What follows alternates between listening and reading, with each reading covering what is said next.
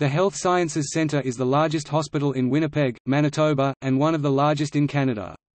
It serves the residents of Manitoba, northwestern Ontario and Nunavut as both a teaching hospital and as a research centre. The Health Sciences Centre is a tertiary care hospital, encompassing many different specialty medical and surgical services.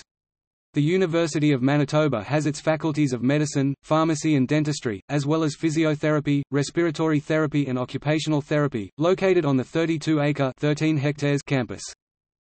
The Health Sciences Centre employs around 6,000 people. A few other health-related institutions are located adjacent to the hospital.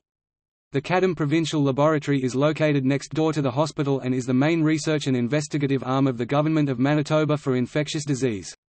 The Canadian Blood Services main building is located across the street from the hospital. CancerCare Manitoba is also located adjacent to the hospital.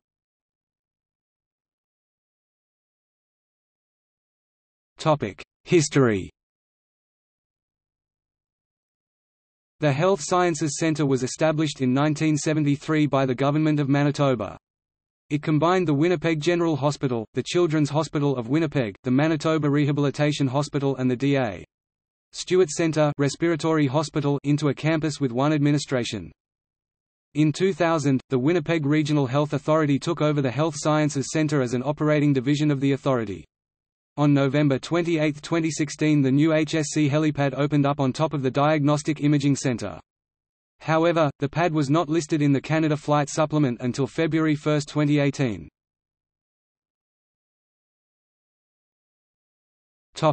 Kleysen Institute for Advanced Medicine. The $25 million Kleysen Institute for Advanced Medicine, a project announced in June 2005 and completed in 2012, is a 100,000 square foot (9,300 square meters) center that focuses on neuroscience, infectious disease, advanced imaging and medical information. It houses 300 researchers and staff and attracts visiting physicians from across the country.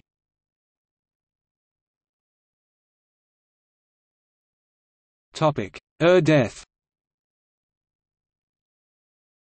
In November 2008, the hospital was cleared in the death of a homeless man in September 2008 by the Winnipeg Regional Health Authority.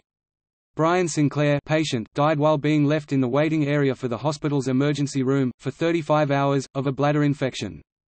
The death has prompted changes in the hospital's triage system.